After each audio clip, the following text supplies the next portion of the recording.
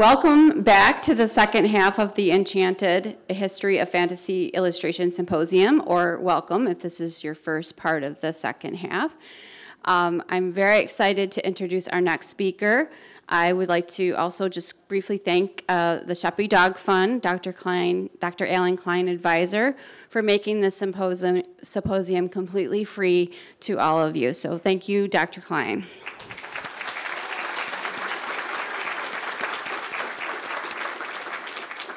So I feel like this next speaker doesn't really need an introduction, and I will point out that we do have the bios available at the table out near the entrance to the theater in case you did miss it.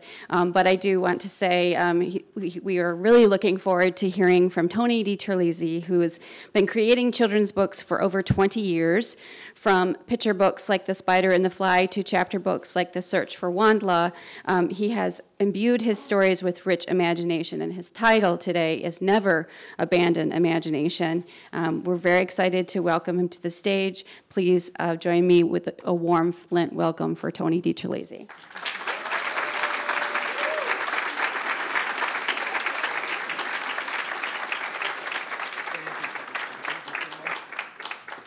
Dun, dun, dun.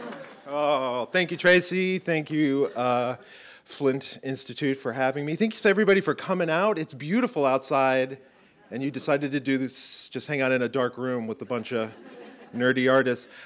This is actually not my first time. I did a book tour many years ago through all of Michigan, Traverse City, parts of Detroit, et cetera, and have been to Flint before.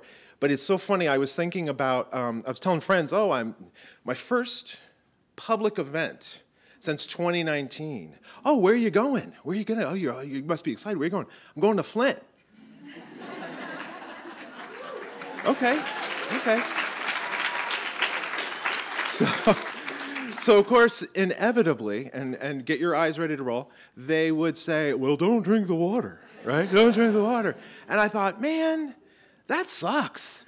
But I got to tell you, I feel you, Flint, because I grew up in the drain trap of the United States, where all the lunatics live, South Florida. So I totally feel you. I don't live in Florida anymore, but I can tell you, I don't care what news channel you watch, at some point, one of the newscasters goes, and you're not going to believe what happened in Florida today. And you're like, oh, God, a man was riding an ostrich throwing rocks at, it's like, it's just lunacy. So I love you, Flint. Thanks for having me here. I'm super excited to be here. I'm,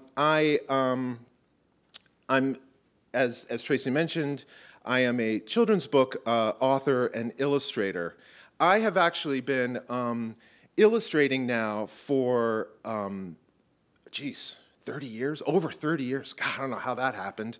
And I have been making books for children for over 20 years. I've made all sorts of books, mostly books that I've written or co-written with friends. I've done picture books, I've done chapter books, I've done silly books, I've done kind of sort of serious books, but they've all been pieces of me put into words and pictures on paper for children and the adults who surround them and take care of them.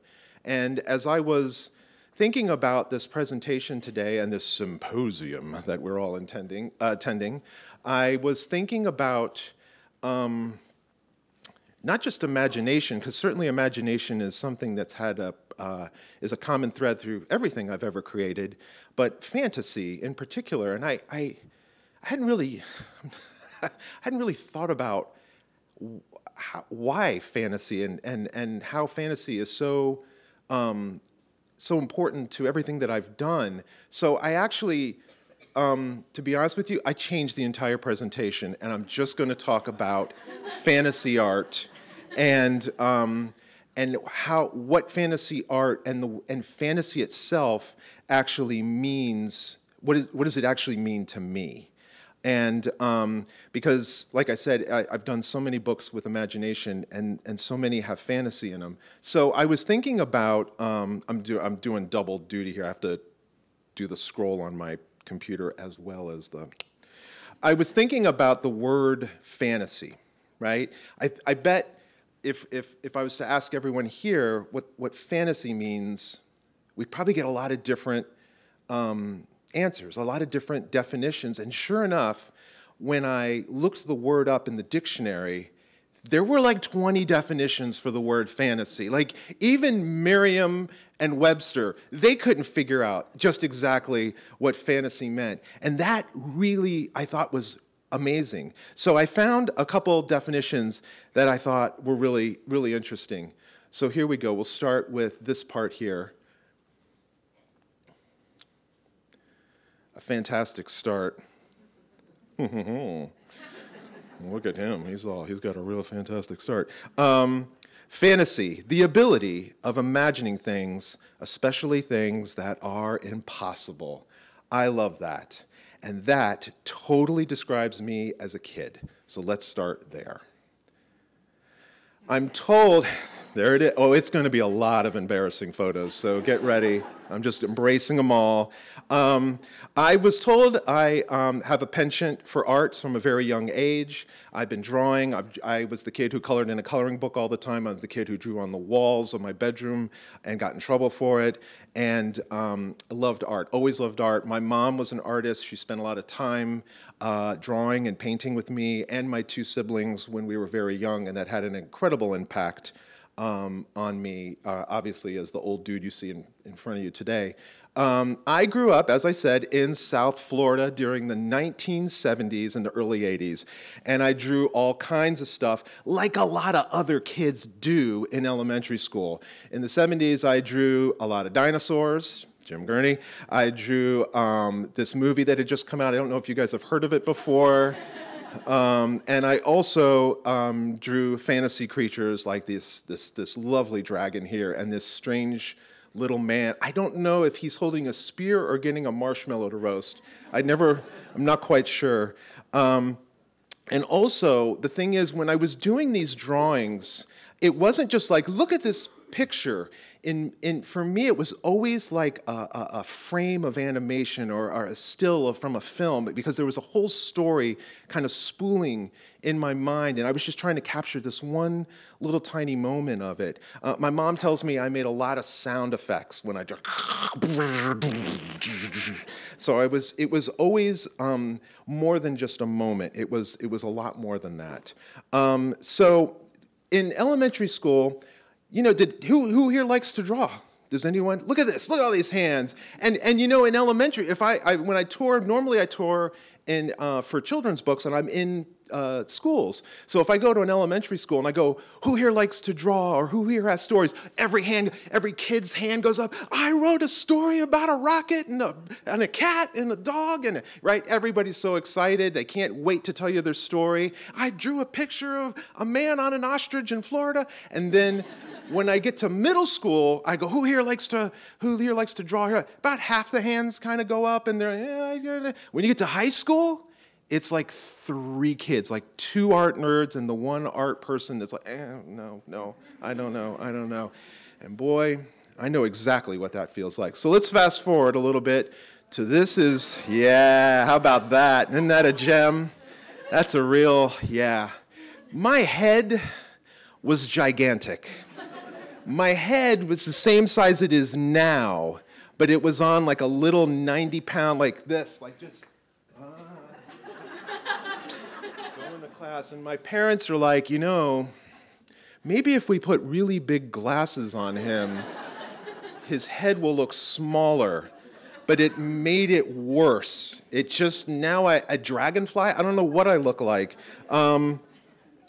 I definitely was a late bloomer, and you know, I tried my best in middle school to fit in, and I mean, I tried, well, let me see. Here we go. I tried sports. That didn't work out so great. I tried South Florida, so everyone liked to swim. That also never really went as well as I saw it in my mind.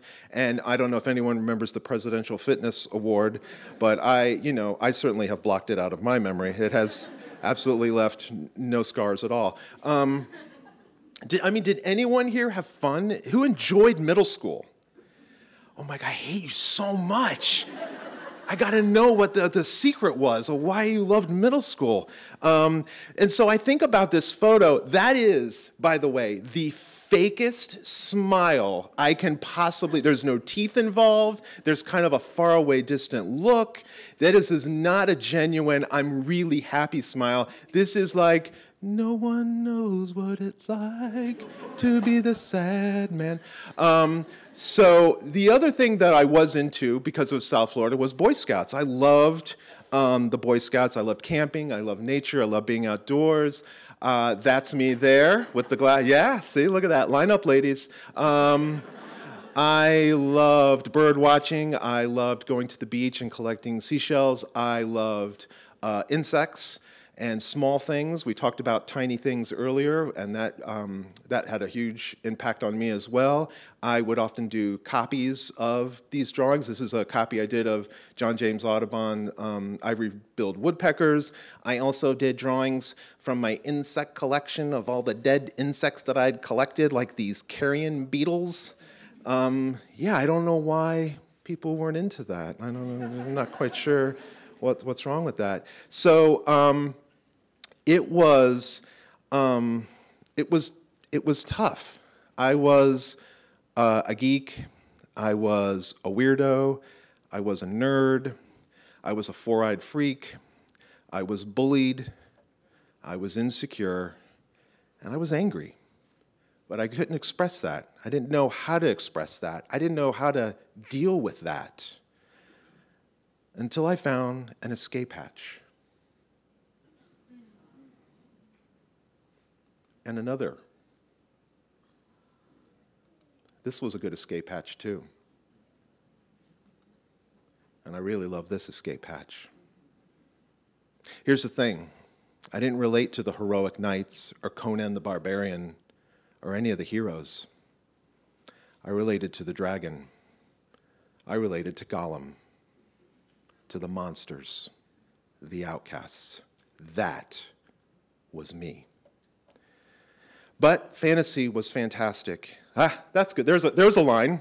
Fantasy was fantastic. No duh. The fantasy offered me an amazing escape hatch from reality. And boy, the 80s were a great time for fantasy. You didn't just have these books. You had films galore, all types of fantasy, being celebrated in cinema through the late 70s and the early 80s. Into the late 80s, there were the rise of arcades and home video games like Dragon's Lair and Adventure. That was awesome. I didn't think it could get any better and more amazing than this, and then it did.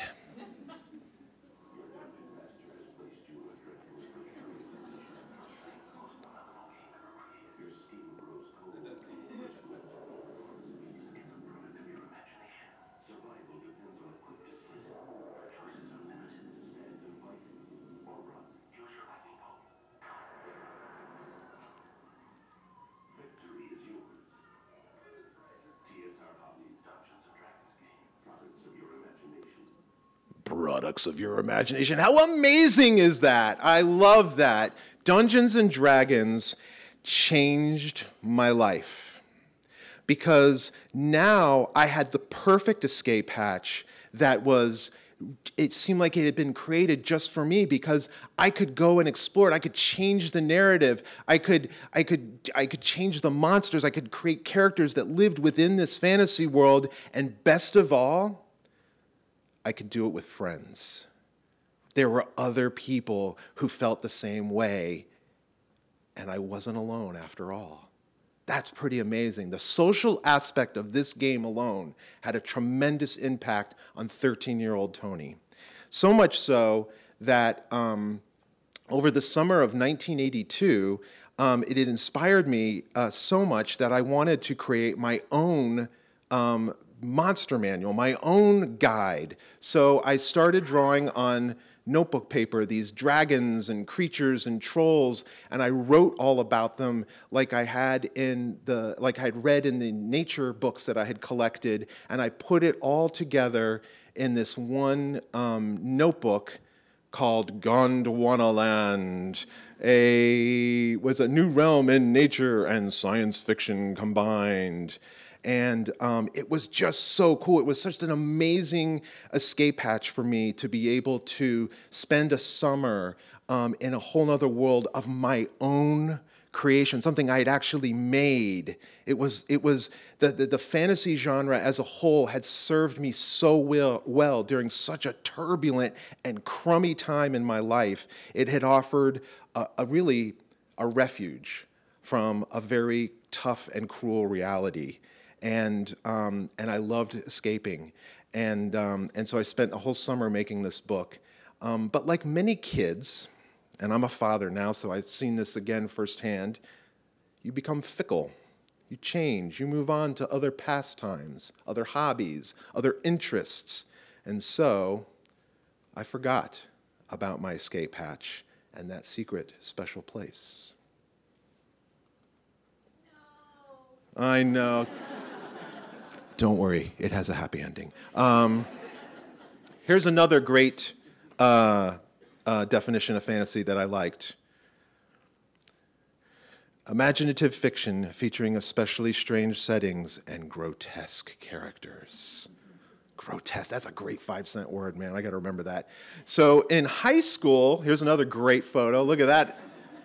I continued pursuing art. Later in high school, I actually found acceptance and support of being an artsy-fartsy person with support from my friends, some teachers, and my family. And by the time I had graduated high school, I was really excited to start art school, which I went to down in Fort Lauderdale at their art institute, which is no more. So I graduated in the early 1990s as evidenced by this amazing example of 1990s fashion. I'm literally wearing a black turtleneck in Florida. And a plum jacket. Handy. Those are Cavaricci pants. For anybody who remembers those, you just can't quite see them.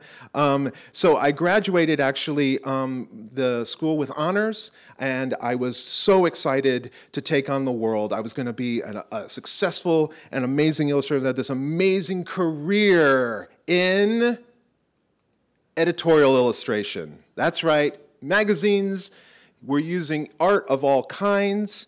And you saw artists like David Cowles, Philip Burke, and Steve Brodner here. And this is what ruled the day in the early 1990s. If you were an illustrator, these were the lofty goals you could aspire to. And who could blame us? It was print magazine. They'll be around forever, right? They'll use artists like this forever. Eventually, these old dudes will die, and then one of us will get the job, right?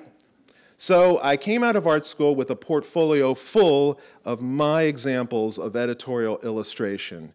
Not bad, right? Michelle Pfeiffer, Jack Nicholson, and the one and only Sir Elton John. I sent them all to every single magazine, and guess what? Yeah, rejected, no dice.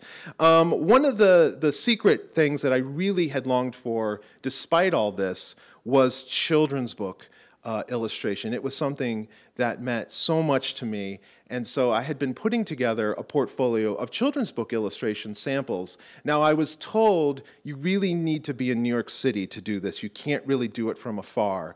But I was like, no way, I'm going to try. I'll send my stuff out. I'll give it a chance, and guess what? Yeah, rejected.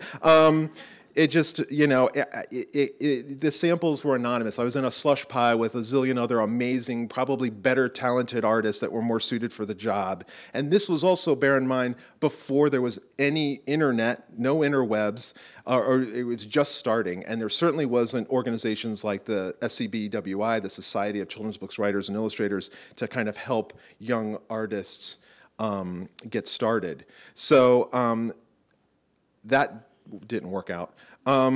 So guess what? I moved back in with my parents, dejected, very frustrated, and now with the bonus of being in debt with my student loans. Meeting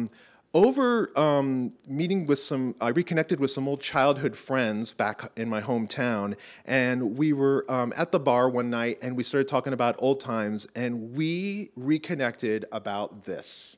Dungeons and Dragons and how much we all had loved playing Dungeons and Dragons in those bygone days of our middle school youth. It had been almost a decade since D&D had come out, and now we were kind of fondly remembering those halcyon days of rolling dice, and that was the only thing that was important. So we started a D&D game. This is actually a recreation. This is not, I didn't have a photo of us actually playing back then. These are professional actors recreating Tony DiTerlizzi's Dungeons and Dragons game from circa 1991, 92. So we started playing, and of course, all my friends are like, hey, Tony, man, you got to draw my character. You got to draw my... I don't want to draw your character. You draw your own character. I'm going to draw my character, and you got a pencil, my friend. You go draw your own character. I don't want to draw your character. But of course, I ended up drawing all their characters. And they were like, you should send your artwork to TSR, the company that publishes Dungeons and Dragons, and I'm like, I don't know. I'm a little weary now. I've submitted to magazines in New York and all the major publishers. I think I need to find myself. They're like, no, dude, you need to send your stuff. Your stuff is good enough. And I thought, I don't know. But something about playing Dungeons and Dragons again had rekindled this love of fantasy. I had a sketchbook, and I started filling it every day. I just started looking back on those old Dungeons and Dragons monsters, and how would I draw them now, and what would I do differently, or is there ways I could bring something to the table, interpret them in ways that maybe they hadn't been interpreted before. And so I actually kind of culled some of the better drawings from my sketchbook and put together a submission package. And after several submissions, guess what? Dun, dun, dun, dun. Dun, dun, dun, dun, dun, dun, dun, dun, dun, dun. Yes, I got hired. It's a much longer story, but I didn't want to draw it all out. But yes, eventually I got hired. And so throughout the 1990s, I had the amazing opportunity of getting to illustrate for TSR's many Dungeons and Dragons lines, and then later even working for Wizards of the Coast and their Magic the Gathering card game, which I'm like, card game, huh? Well, good luck with that. Maybe it'll take off. So it was an amazing opportunity for me. Not only was I getting to illustrate things that seemed to come naturally to me and things that I loved drawing and painting, but it also afforded me to be able to live and also be able to move to New York City, which had been a childhood dream of mine, to be able to live in one of the greatest cities next to Flint of all time. And so once I was in New York, I was able to start meeting people in publishing, and by the end of the 1990s, I started reaching, for me, incredibly lofty heights in being able to illustrate some of the pinnacle of fantasy illustration, which is the covers to beloved and well-known fantasy authors. But here's the thing. I remember out of the three of these, the Tolkien cover was like the last one that I did, and I was so stunned and blown away that they had called me to illustrate a cover for Tolkien, somebody who had had such an incredible impact on me. But when I went to the bookstore, I was like, do you have a copy of Tolkien's Unfinished Tales? And they're like, oh, I think we have a few. And so I looked on the shelf, and I saw one illustrated by one artist, another one with a cover by another artist. There was one that was just typeface. And it occurred to me that though this was a really major success, it was going to be very ephemeral. It was not going to last.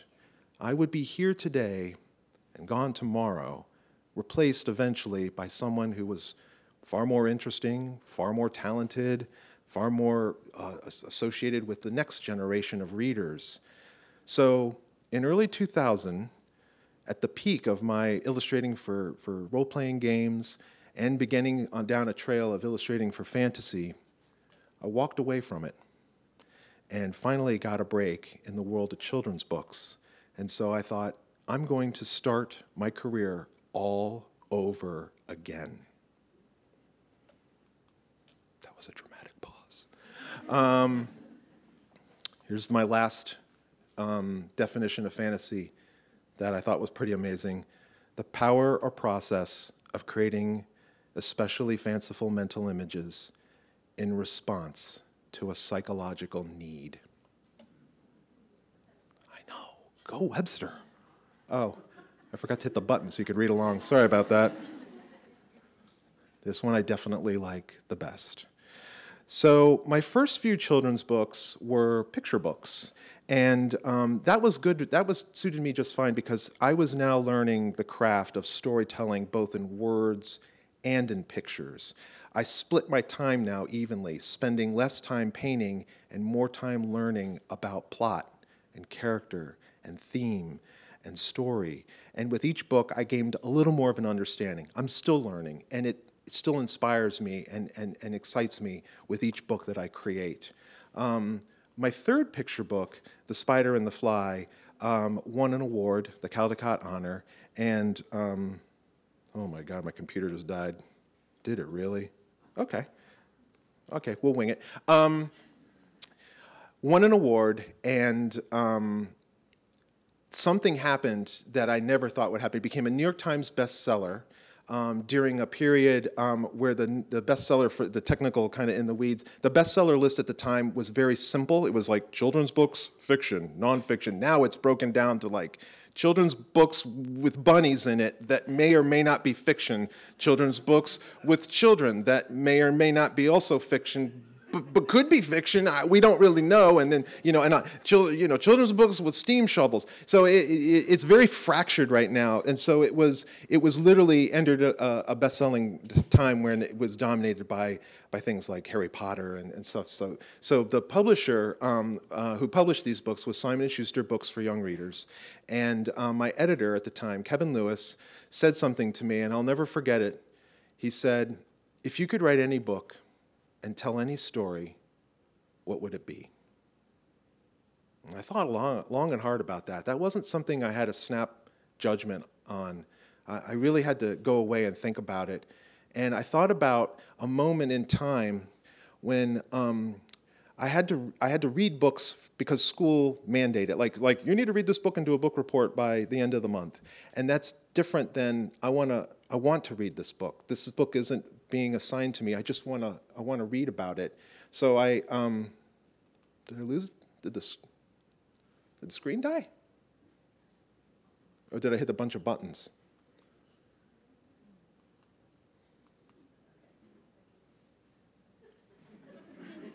Can I go forward? I can't go forward. Oh, I can. Well, I mean, I can. In my mind, I'm dancing like it's like solid gold. But what you will see is Napoleon Dynamite trying to dance on a stage. Hey, I think we're dead. Like, I think it's done. Thank you guys, Flint. You were so fantastic. It was no, I'm kidding. We gotta get to the end. It has a happy ending. I think your power's out. We'll just wait. I'll take questions actually while we're waiting, if you guys want to. I'm totally happy to do that while we buy a little time, find out what happened to the presentation. I don't have power up here, folks, either, for what it's worth. It's saying that the power's not working up here either.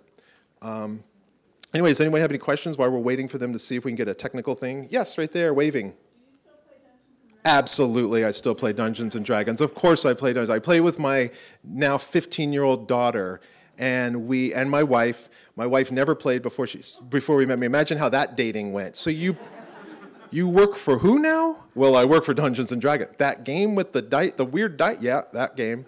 And how's it looking? It's just going to be 1 second. It's going to be... Something had to reboot. Okay. All right, that's okay.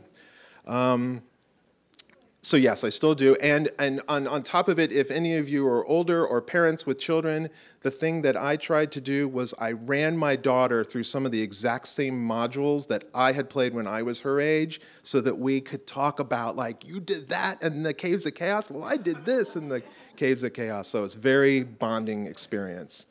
Hey, we're back. And we're back. Thanks for tuning in with us. You're not going to believe what a man in Florida did. Took a lawn chair, tied 1,000 helium balloons to it, and got electrocuted. Let's take a look. Let's see what we got here. Yeah, there we go. Dungeons and Dragons, blah, blah, blah. I was feeling sorry for myself. And then my friend said, come on, dude, you can do this. Draw our figure. There you go. Draw all our characters. All right, good. And send that off. Keep drawing. You're not good enough. Keep going. Uh-huh. Okay, a little better. All right. Now cut that out. Uh-huh. Paste it on a paste up.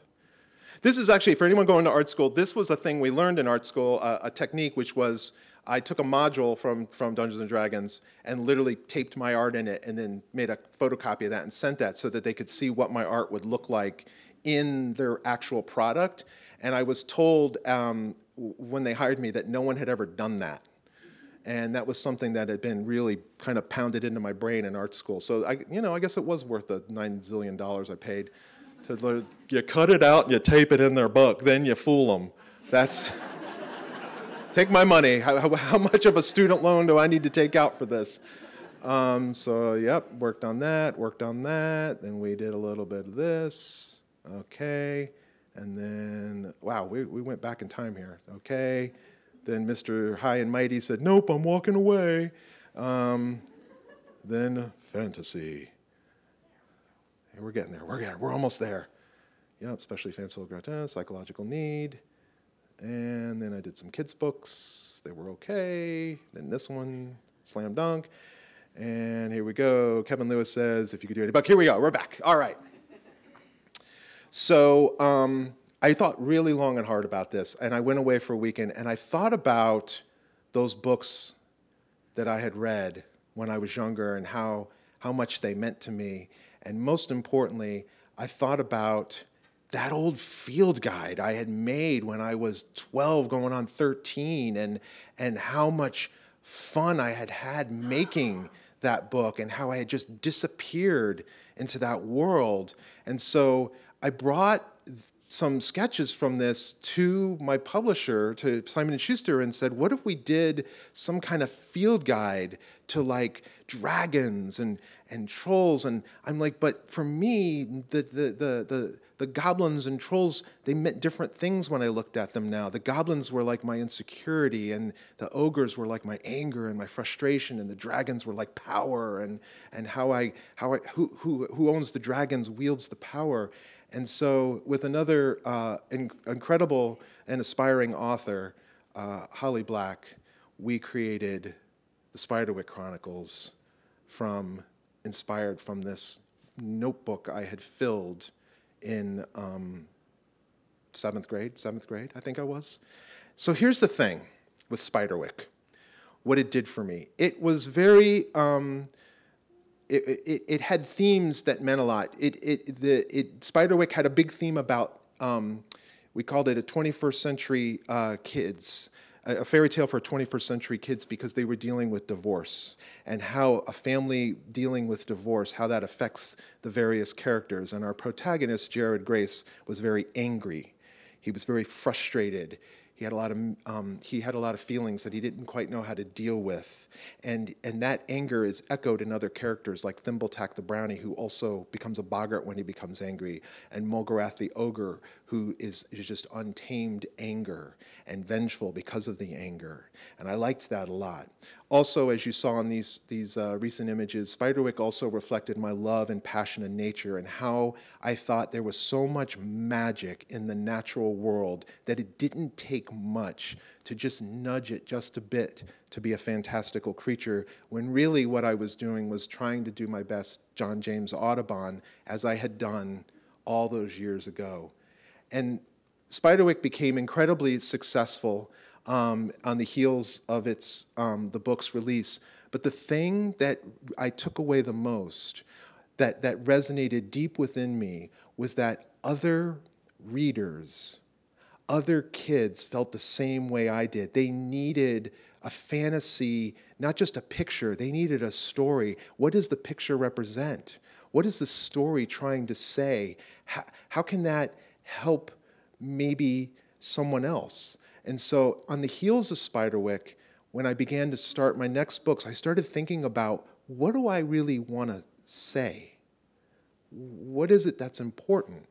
And so I did a retelling of Kenneth Graham's Reluctant Dragon in a book called Kenny and the Dragon, and then later in a sequel book called Kenny and the Book of Beasts.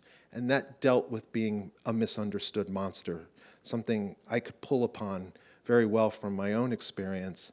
And the later books explored it even more, like what forms they're thinking of prejudice, and how do characters become misunderstood, and what does forgiveness look like?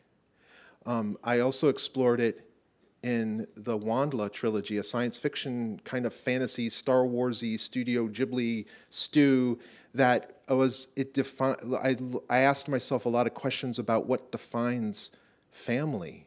Is it really just flesh and blood? Aren't we really all interconnected as one family? Is there no us and them, only us? These are the questions I started to ask in my stories, and I found it much more satisfying and gratifying to create now fantasy art tied with things that were so honest and from the heart. And I did it mostly for this guy, but not this guy. For everyone out there who knows exactly what this guy's going through. Guy, girl, them, they, we've all at some point have felt othered, not part of the group, not part of the team, left out.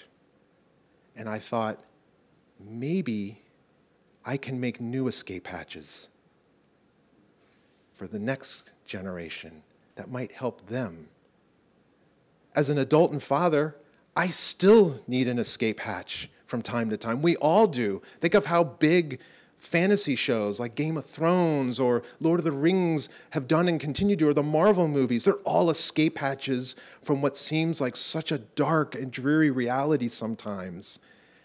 But the thing is, a really good fantasy story, for me, has always helped me cope with reality because it's asking questions about our real world. That is what fantasy has done for me. That's why fantasy is so incredibly powerful.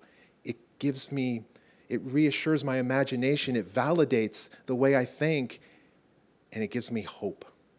Not just for me and my family, but for all of us. That some of these worlds that we see, these utopias, these acts of kindness, the friendships, they can leave the pages of a book or a painting and become part of our real world. And that's my talk. Thank you guys so much for having me.